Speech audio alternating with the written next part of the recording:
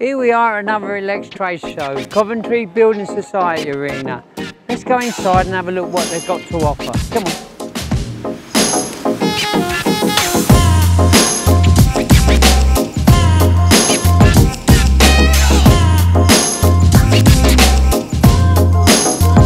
Hello and welcome to actual events again. We're here at Elex, Jake and I, not just me and you, but we've got loads of other people. We'll take you and show you around, starting here on the click stand. Yes, we've got the new Illusion range that's sat here. We've got the Click Smart Plus. Yeah, and then if we... loads of people have been asking about that Click Smart Plus, haven't they? We'll be showing you how to do it, how you can do it, what it can do, all the solutions around that as well. Plus we've got all our standard stuff. I mean, we call it standard, it's pretty amazing if you look at it. Starting with our Grid Pro, goes all the way through the ranges that we've got available.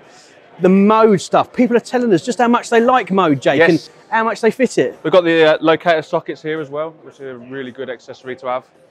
Essentials range. Now this bit here has been, loads of people are saying that is the best socket here. They're saying by far this one is there, we always fit it, always ask for this one, but they didn't know about the see-through Perspex cover, again, Jake. Another new product that we've got here on the click stand. Yeah, something new to see there.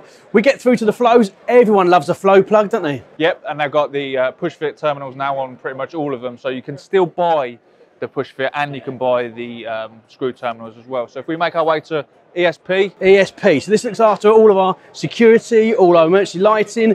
We've got Sangamo here as well. Lots of people are loving this, Jake, because it takes them back in time a little bit. This, yes, back in time. However, this is modern day stuff. So this is looking at all the relaunched wiring accessories for heating systems and stuff like that, the wireless stuff. All of that in and around there. We've got this to demo as well for you guys, as well as the time clocks. I used to fit these years ago. They are absolutely bomb-proof. Brilliant bit of kit they are, Jake. All the new cameras that we see here as well. We've got Recore HD, we've got IP on the other side as well, so HD View IP on the other side. We've got the Essentials range that we normally see, emergency lights, plenty of other bits and bobs on this stand. We've also brought with us, as you can see, the array of fire products that we've got here. So all the panels, the addressable, conventional, plus we've got the 2-wire system there that has been a lot of good. A lot of people are asking about that. More CCT for you to look at if you want to, and access is a big thing. Yeah, we've got wireless doorbells and whatnot for getting into your properties. Yeah, in and out. More cameras. More cameras coming up. There's more. We've got our village on the go here. Let's have a look. So over with the commodity side of things. So you're looking at your switches, your screws, your connectors. You're looking at all of those. Over to here, then we've got this one. All of these guys. Look at these. We've got this. There's a demo going on at the moment. So we've got a demo going on. So here we are.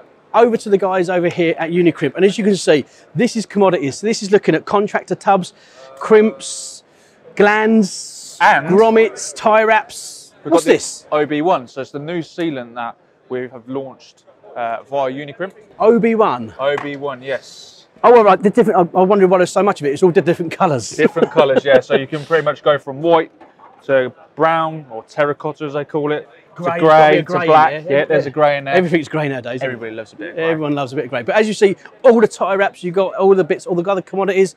Contractor tubs is the big thing, Jake. Everybody loves a contractor tub, full of lots of goodies inside there. And then across to our other company here, we've got Avaya. Avaya, as you know, do lots and lots with our lighting products, and we've got them all here for you to have a look at, plus some of the new stuff. The new stuff has really been the bit that everyone's really talking about. Yeah, well, we've introduced this light box to give aspect of every single colour that we can do with our general standard you lights pick these as well. up. Omni V2. That's the good one. It's the latest and greatest of the new downlights that we see. Revamped. Yeah, we've had a look at it through to feedback. We've had a look at that and re-engineered those. We've got our lights as well, which people are using our Pathfinders, so people are going with them. Just again, it's that time of year now, isn't it, where people are looking at, it's a bit dark, I've got to do something about it, so they're going for those. So we're here. Quick whirlwind, we are here. It's been fantastic to see so many people. Yeah. These events, without a doubt, have been missed, but we can honestly say, without a doubt, that we are back.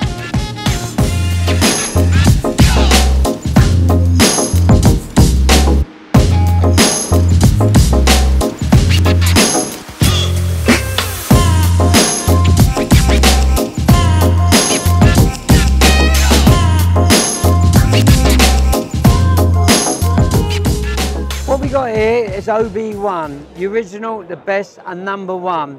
I see Ben earlier, he was actually gluing 2 bricks together underwater, and I thought there must be some catch. but now he's going to let me have a go. So, Ben, what if you hold that brick for me? I am now going to put this sealant on the bottom brick underwater, which is impressive. Obviously, I'm not as good as Ben, but there you go. I am an electrician.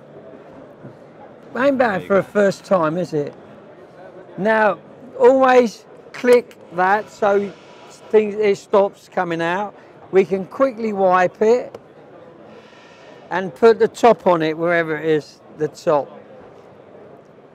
With this top on it, it can stay like this for 6 months and you can use it any time with that 6 months. But now, the proof is in this pudding. You all right? This surprises me as much as surprises you. We get the brick, which is quite heavy. Do you want to feel that brick? Is that a normal brick? I feel like David Jason and Only Fools and Horses. Right, here we go. It's underwater, submerged underwater. And now can I pick it up, Ben? Yeah, pick that brick up. And that is stuck.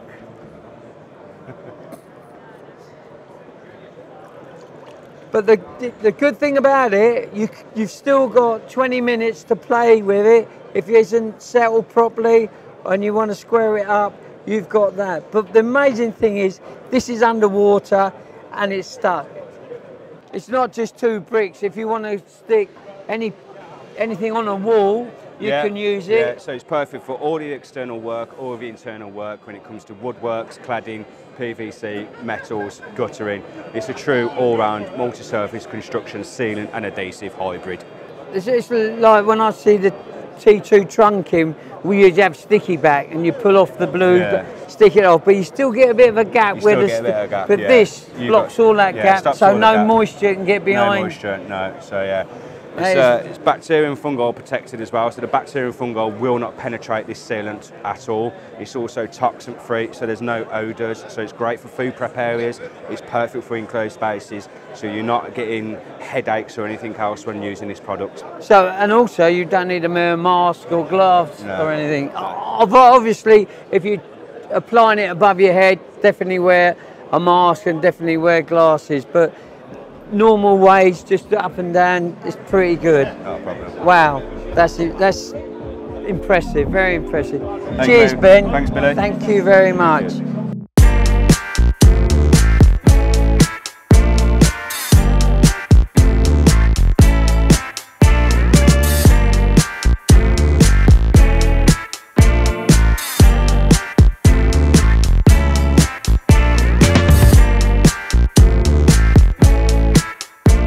Hello, it's David Sabry, the good-looking half of DSES, over on the Avaya stand at, where are we, Elex? We are Coventry, aren't we? Yeah. 21 eventually.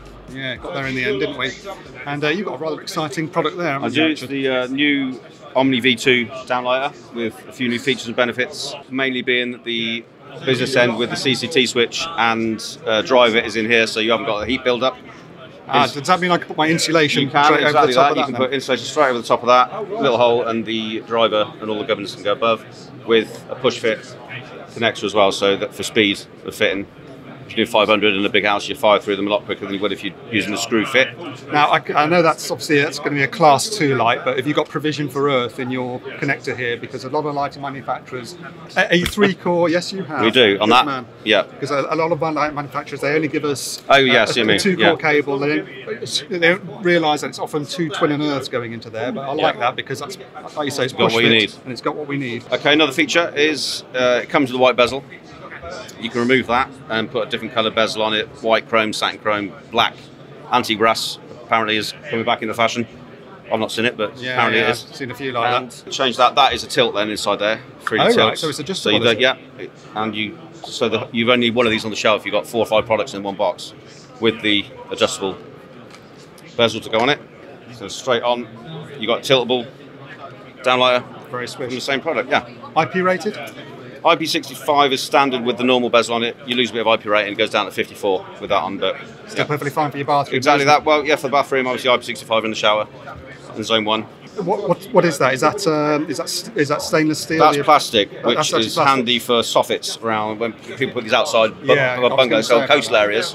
Obviously, that wouldn't last long if it was a metal Yeah. one. So plastic, you haven't got to worry It about that. doesn't look plastic, though, does it? That's a nice. It doesn't. No, it's a very good finish, and like I say, all the antique brass, the black, they all look good finishes. So yeah, nice little unit. Excellent stuff. Liking it. Good stuff. Have you all got an RCD in your installations at home? How many of you, put your hand up if you test your RCD once every 6 months? I've got one liar over here. And again, if we're not doing it, what's the chances of our customers doing it? Exactly, yeah. So when you say perform on a working RCD or RCBO, that's where it's been sat for a number of months or years. So we need to know what is the first test. Right, so you've got a choice here, haven't you? You've got a choice of probably doing the test button, you've got a choice of doing ×1, or you've got a choice of doing the ×5. How many of you just put it on auto and hit the button? We do, don't we? We just historically do that. Now, this is a working RCD that's been there for a number of years, months, whatever. You don't know whether the homeowner has been pressing that test button. I guarantee you, if you were to go and the first test you perform would be the 1x test, you would start to find RCDs that probably didn't disconnect within the maximum time. Have any of you found that before? Yeah, a few people. Okay, there's a few people starting to say yes, they are. Okay, the 1x test is almost like you're starting to put it through its true parameters of testing.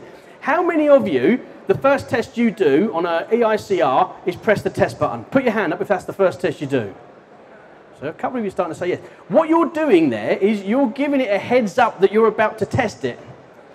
So I guarantee then after that it'll work, won't it? Yeah. But it wouldn't have worked whether you do that first time test. Well, it's not guaranteed to it because it's sat there for quite a long time. And that test button is a really important test to do, Jake, isn't it? And it's gone from 3 months to 6. For what reason? Just because of they're suggesting that the lubricants inside are a lot better now. Although I don't know how that affects older devices. Yeah, because they're still old lubricant inside, aren't they? So, but we're being told and led to believe that the stuff that's inside them is better than it once was.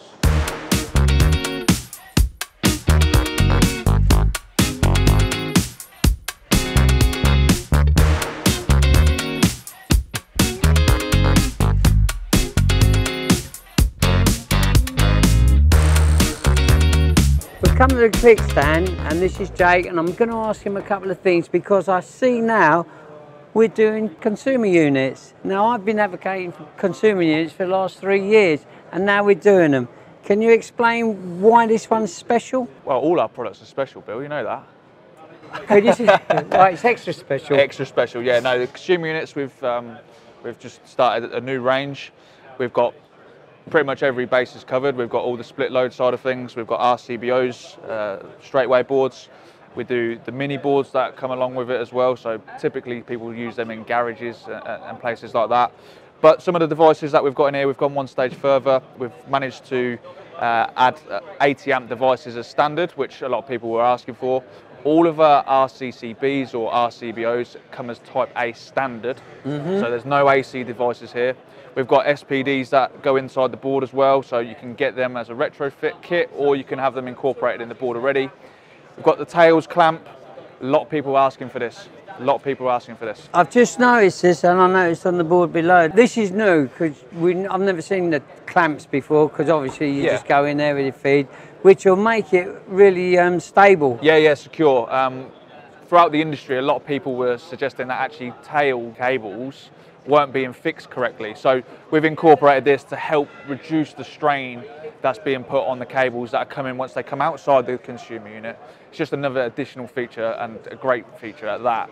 So we stripped the cable, and that looks like it's got a ferrule on it? All of our cables that are in the consumer unit are standard, so your internal wiring, as we call it, all come with complete ferrules on there as well. So what you see is what you get? Yeah, 100%, That's solid. I like that. I like the room between your neutral bar and, because your RCBOs, you've got the neutral at the back and so again, something that we was conscious about was the space, enabling contractors really to work to the best of their ability, dress them in nicely. It's always a pleasure when you've got a lot of space between these two and you're not fiddling around trying to get your hands in there. They're awkward at the best of times, so we just tried to make it a little bit easier. We've got blanks as well, Bill. I like the blanks. I was looking at the blanks. Yeah. A couple of things I like as well. You've got a grommet strip at the back, you know. And, grommet strips again is a standard, and it's a robust strip that sits at the back there. It's not one of these ones that just push in and push out. Very, very tight fitting on there as well. Also, you've got is that a 35mm gland hole? That's a 40mm. 40mm. 40, 32, 25 and 20mm all the way around the surface of the board. Again, we've covered all bases. And I like the way they're sat back a bit, because if you do have trunking across here, obviously that is going to marry up with the trunking. Torque screwdriver. Yep. Would a torque screwdriver head get into that hole? It looks quite small. Well, one of our sister brands, the Unicrimp there, they have a torque screwdriver which we've used and designed and based our terminal sizes on, which actually fits in there already. The torque settings are actually placed in the back of the consumer unit at the top as well, so it will tell you exactly what torque settings you need to go to. I like that, that's lovely. But what else have we got? So if you just turn around and go that way, back towards it, we've got our smart range. So we previously had Click Smart. We've now upgraded that and gone for Click Smart Plus, which operates on the Zigbee protocol, which is something slightly different from What's the Wi-Fi. Zigbee? So it's the way that we transmit signals.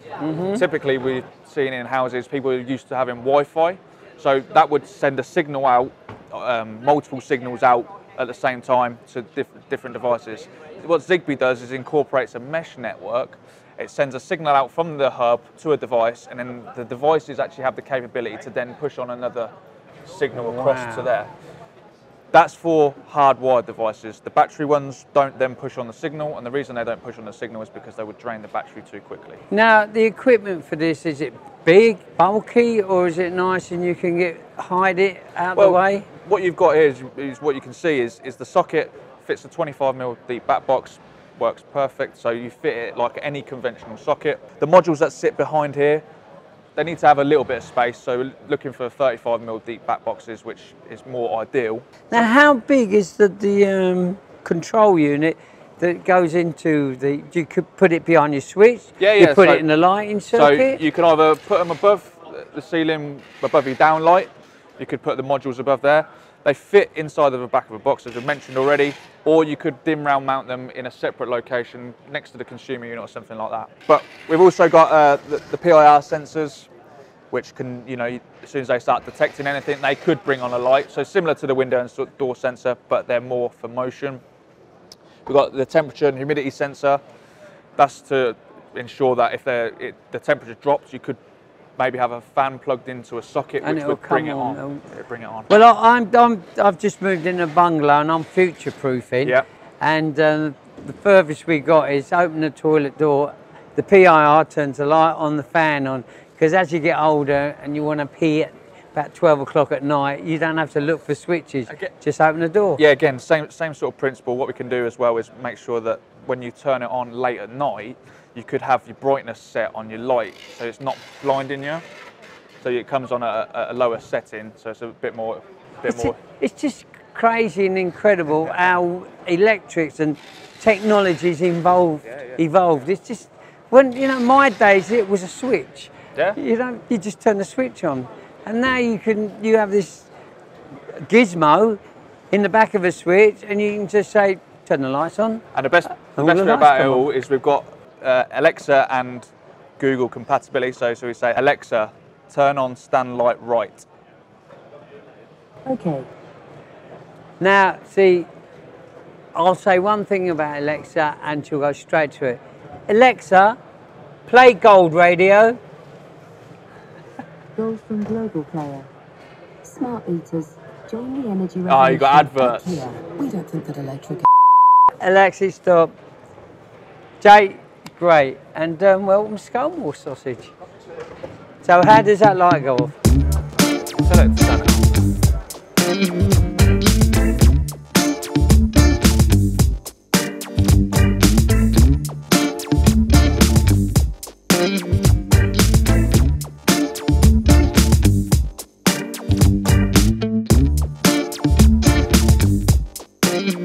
Last but not least, we're at the ESP stand. Now, as I said on my bungalow, I'm future proofing and I've put 4 cameras up. But I believe the cameras have come a long way away since my camera. The latest range that we've launched is the additions to our Recall range. So whereas we used to do kits, we're now doing a 4-channel DVR, an 8-channel DVR. When you say 4-channel, 8-channel, what do you mean? So when we refer to a channel, that's the number of cameras that you can have on the system. So now we're growing all the way from 4 to 16 cameras that we can do on our most competitively priced range. So that's not just a house, that's a building as well. That could be anywhere from a domestic premise to a small commercial industrial building. I see it's HD, does that mean it's sharper? Yeah, so we're full HD, 1080p, 2 megapixel. So the quality for a domestic small commercial building is absolutely fantastic. What we're also adding into this range is, as well as the 3.6mm fixed lens cameras. What's 3 point? Oh, the size of the lens. The size of the lens itself and the angle really.